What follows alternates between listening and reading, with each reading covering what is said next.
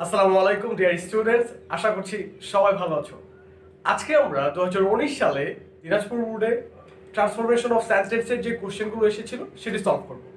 আর আজকের এই সলভ ক্লাসটি দেখার পরে তোমাদের অবশ্যই ট্রান্সফরমেশন অফ সেন্টেন্সের যে পার্টগুলো রয়েছে, যেমন degree, voice, simple, complex, compound, assertive, exclamatory, interrogative, imperative, negative, এই সবগুলো পার্ট খুব ভালো করে দেখতে হবে। আমি ভিডিও ডিসক্রিপশন বক্সে এই সবগুলোর ভিডিও লিংক দিয়ে দিব, তোমরা সেখান থেকে দেখে নিতে পারো। ইনশাআল্লাহ সেই পার্টগুলো দেখে নিলে তোমাদের আর কখনোই ট্রান্সফরমেশন অফ সেন্টেন্স নিয়ে সমস্যা পড়তে হবে না। তাহলে চলো আজকের ক্লাসটি আমরা শুরু করি।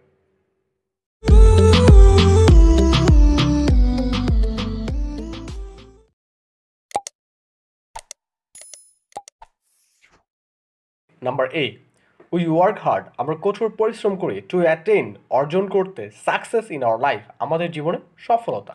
We work hard to attain success in our life, আমরা আমাদের জীবনে সফলতা অর্জন করতে কঠোর পরিশ্রম করি। দেখো, উই হচ্ছে সাবজেক্ট, ওয়ার্ক হচ্ছে ফাইনিট ভার্ব, একটি সাবজেক্ট একটি ফাইনিট ভার্ব, দ্যাট মিনস এটি একটি সিম্পল সেন্টেন্স আর এটিকে কমপ্লেক্স করতে হবে।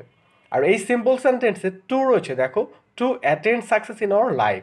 আমরা জানি সিম্পল সেন্টেন্সে যদি টু এর পরে উদ্দেশ্য বোঝায়, এখানে দেখো আমরা কঠোর পরিশ্রম কেন করি, আমরা কঠোর পরিশ্রম করি যেন আমরা আমাদের জীবনে সফলতা অর্জন করতে পারি। দ্যাট মিনস টু এর পরে উদ্দেশ্য বোঝাচ্ছে। যখনই কোনো সিম্পল সেন্টেন্সে টু এর পরে উদ্দেশ্য থাকবে, সেটিকে আমাদের কমপ্লেক্স করতে হলে টু এর পরিবর্তে সো দ্যাট ব্যবহার করতে হবে এবং তারপর একটি সাবজেক্ট প্লাস ক্যান অথবা কুড ব্যবহার করতে হবে। যদি সো দ্যাটের আগে ভার্ব 1 থাকে তাহলে ক্যান হবে, আর যদি ভার্ব 2 থাকে তাহলে কুড হবে। তাহলে দেখো কি হচ্ছে, we work hard so that, we এই যে সো দ্যাটের পরে যে সাবজেক্টটা হবে সেটা হচ্ছে প্রথমে যেই সাবজেক্ট থাকবে সেই সাবজেক্টই হবে। যে we work hard so that we, দেখো, আর এখানে ওয়ার্ক V1 রয়েছে, তাই এখানে কি হবে, ক্যান, দেন হচ্ছে মেন ভার্ব থেকে শেষ পর্যন্ত attain success in our life. তাহলে দেখো অ্যান্সারটা কি দাঁড়াচ্ছে, we work hard so that we can attain success in our life. নিশ্চয়ই বুঝতে পেরেছ।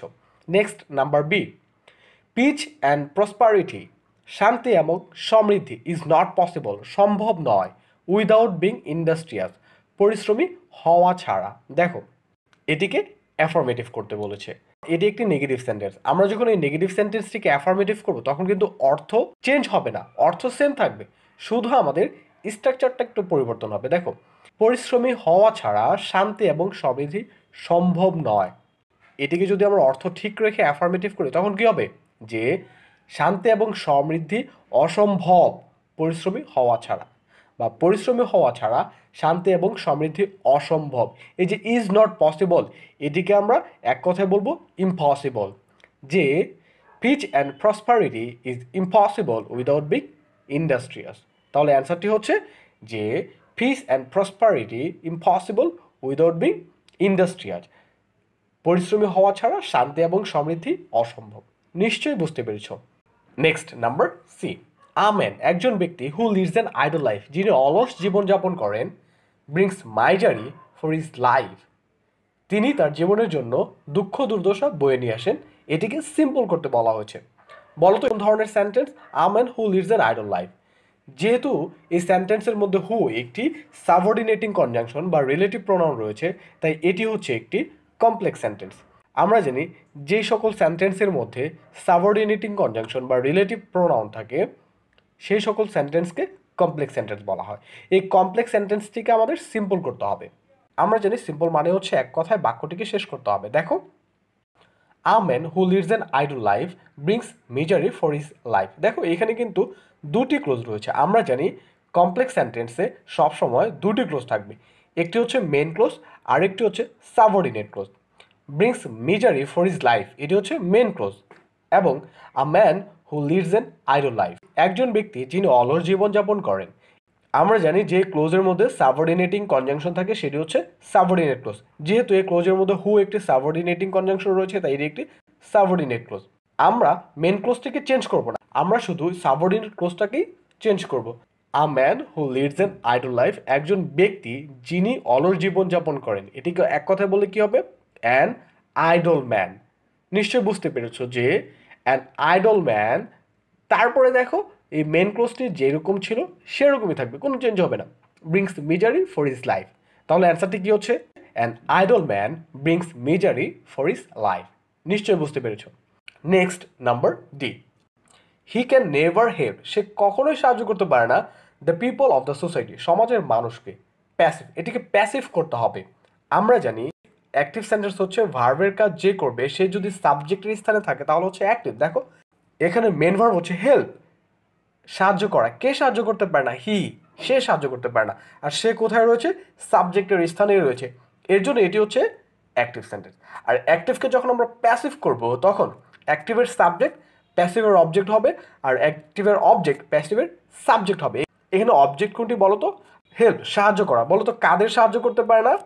The people of the society. The people of the society হচ্ছে এখানে অবজেক্ট। আমরা যখন প্যাসিভ করবো এটি সাবজেক্ট হয়ে যাবে। That means the people of the society. তারপর দেখো ক্যান, মডেল ভার্ব রয়েছে। আমরা জানি মডেল ভার্ব যুক্ত অ্যাক্টিভ সেন্টেন্সকে প্যাসিভ করতে হলে মডেল ভার্বের পরে একটি বি বসাতে হয়।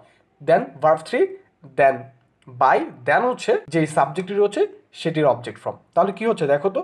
The people of the society can never be helped by him. নিশ্চয়ই বুঝতে পেরেছ। নেক্সট নাম্বার ই, এভরিবডি অ্যাভোর্স হিম। এটিকে নেগেটিভ করতে হবে। দেখো এভরিবডি অ্যাভোর্স হিম, সবাই তাকে ঘৃণা করে। আমরা জানি অ্যাসার্টিভ সেন্টেন্সের মধ্যে যদি এভরি থাকে সেই ক্ষেত্রে নেগেটিভ করার জন্য এভরির পরিবর্তে দেয়ার ইজ নো বাট ব্যবহার করতে হয়। আর বডি সেম থাকবে, that means there is no body but অ্যাভোর্স হিম। নিশ্চয়ই বুঝতে পেরেছো। নিশ্চয়ই তোমরা আজকের ক্লাসটি বুঝতে পেরেছো। এভাবে তোমরা তোমাদের এইচএসসি সিলেবাসের যে গ্রামারের টপিকগুলো রয়েছে সেই টপিকগুলোর প্রত্যেকটি সলিউশনের ক্লাসগুলো দেখলে তোমরা গ্রামার ইনশাল্লাহ ভালো করতে পারবে। আজকের মতো সবাই ভালো থাকো, সুস্থ থাকো। আল্লাহ হাফেজ।